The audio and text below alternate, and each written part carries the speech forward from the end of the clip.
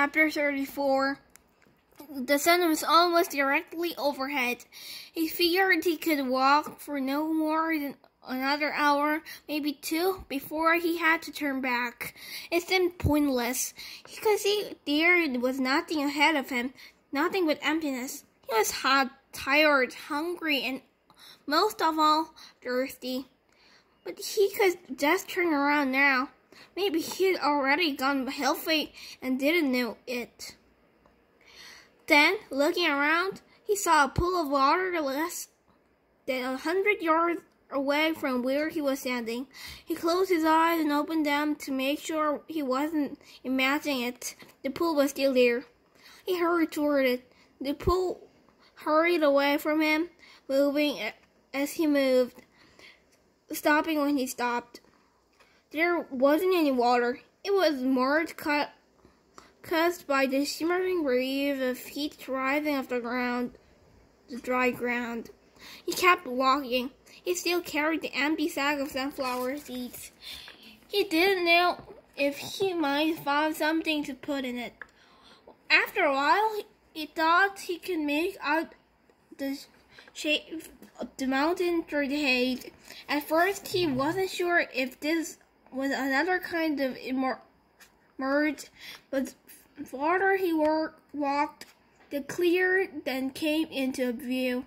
Almost straight ahead of him, he could see what looked like a feast with its stump sticking up.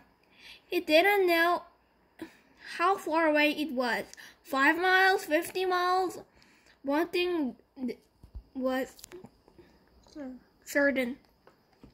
It was more than halfway. He kept walking toward it, although he didn't know why. He knew he'd have to turn around before he got there, but every time he looked at it, it seemed to accord him, giving the thumbs up sign. As he continued walking, he became aware of a large object on the lake.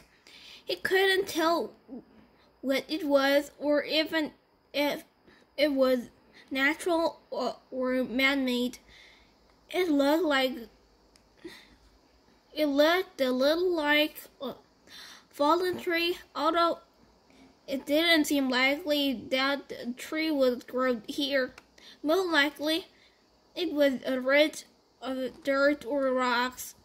The object, whatever it was not on the way to Big Dumb, but off to the right.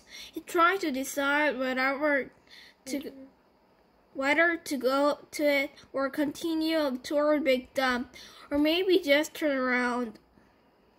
There was no point in heading toward Big Dumb, he decided. He would never make it. For all he knew, it was like chasing the moon. But he could make it to the mysterious object. It changed directions. He thought it was anything but. The fact was, there was something in the middle of this nothing made it hard for him to pass up. He decided to make the object his halfway point, and it hoped he hadn't already gone too far. He laughed to himself when he saw what it was. It was a boat, or part of a boat anyway. It struck him as funny to see a boat in the middle of the dry and barren wasteland. But after all, he realized this was once a lake. The boat lay upside down, half buried in the dirt. Someone may have drowned here, he thought grimly, at the same spot where he could very well die or thirst. The name of the boat had been painted on the back. The upside-down red letters were peeled and faded, but Stanley could still read the name, Mary Lou. On one side of the boat there was a pile of dirt, and then a tunnel leading down below the boat. The tunnel looked big enough for a good-sized animal to crawl through. He heard a noise. Something stirred under the boat. It was coming out. "Hey!" Stanley shouted, hoping to scare it back inside. His mouth was very dry, and it was hard to shout very loudly. "Hey," the thing answered vaguely. Then a dark hand, an orange sleeve reached up out of the tunnel.